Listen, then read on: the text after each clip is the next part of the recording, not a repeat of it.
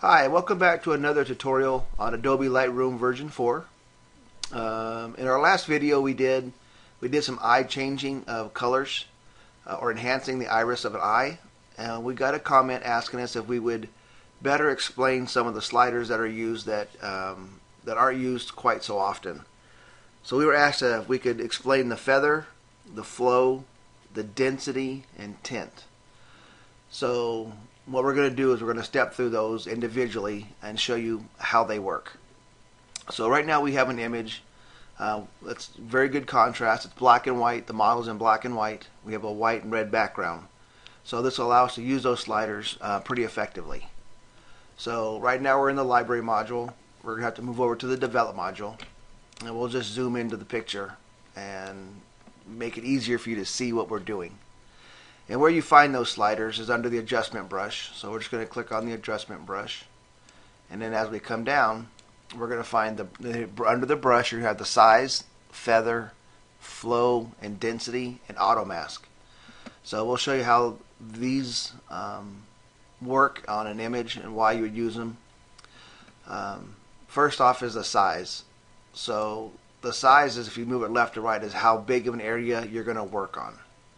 So when you do the pictures of an eye, let's say you want something just a little bit about the same size as the area you're working on. But for this, we're going to use a big brush so we can show you what those sliders do. The feather, if you move the feather, you're going to see the outside ring show up. Now what this does, gives you an area in which to make blend the outside edges of blend the outside edges of what color you're changing. So we have a color blue here. So if we take off the feather and we leave the flow and the density at 100%, and we mark on the image now, you're going to see a very harsh color. The edges are very defined, very strong. So what we're going to do is going to undo the brush, and now if we bring the feather up to say about 50%, now you're going to see the outside ring. So if we do that same thing now, you're going to see it's much softer on the edges. So this would actually help you, especially if you're trying not to overstep a boundary on an image, especially around the eyes. So if we do it at 100%, you're going to see now it's even smoother yet. So basically the feather is the outside ring and how you're going to blend from the harshness to the outside. So the next thing we do is let's say we keep the feather at about 50%. We're going to bring the flow down to say about 50% now. What will happen now, as you see as we do this, you have very little change as far as the color goes. You have to move it quite a bit in order to get that to show up. So kind of like a paint can, be a little bit farther away or something being really close to it. And if you do it at the flow at, say, it's like pressure. Best way to explain, I guess Photoshop uses pressure. But if you put it at the lowest setting, you'll see almost no change in the image whatsoever. So that goes along with the flow. So if we raise the flow up to 100%, now you're going to see we have another really harsh coloring. So they almost work the same. The density, if we drop the density down, again, you have no change at all in your image. So the density and the flow almost work hand in hand as one slider, for the most part. So if you drop them down to say halfway on both of them, you can see now you very seldom even change just slightly the color of your image. So what we're going to do is the feather, when you're working with an image, especially around the eye, you want a smaller brush. But we want a feather so we don't overstep the outside of the eye. The flow you don't want it at 100%, it's too harsh, so you can keep this around 75. And the density, the same way, we keep that up there about 75.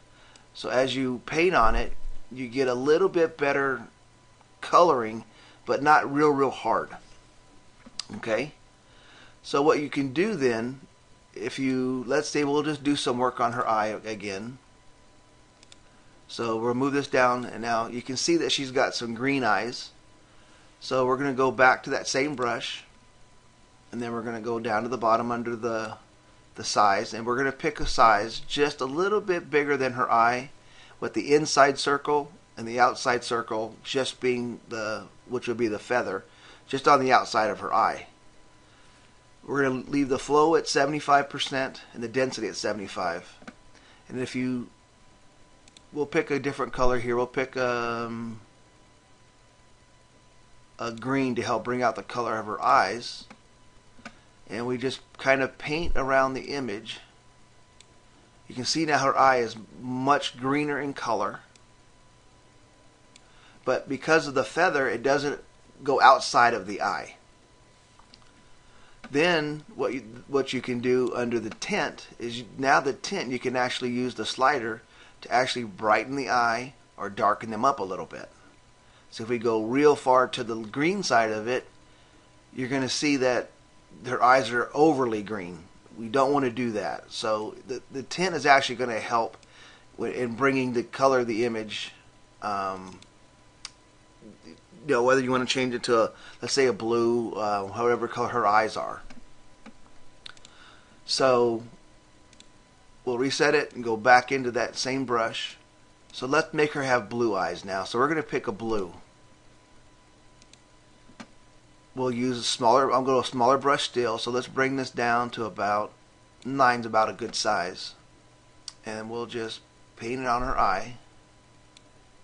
And see, now you can see that we've gone from more of a green to more of a blue color. And if you go up to the tint, the tint is actually more your greens. So you start to change her and really brighten up the color of her eye to a green. And then if you bring it the other way, you actually kind of make it more toward the blue. And that's what we did in the last video.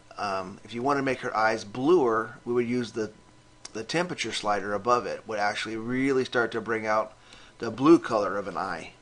If we went the other way, it'd make it more of a yellow. So the temperature and tint, they work the same way. They're just a different color.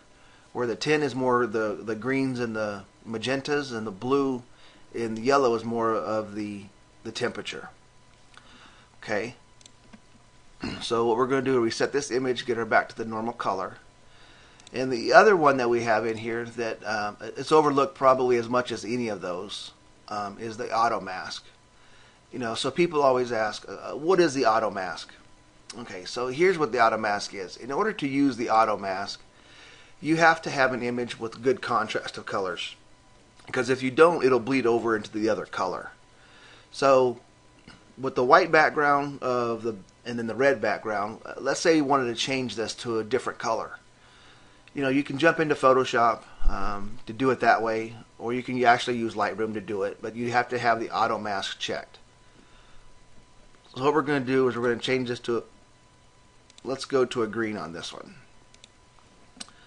So we want the same type of a setting we would use on any other photo. With this one, we got to have feather, so I'm going to keep this up to about 80%.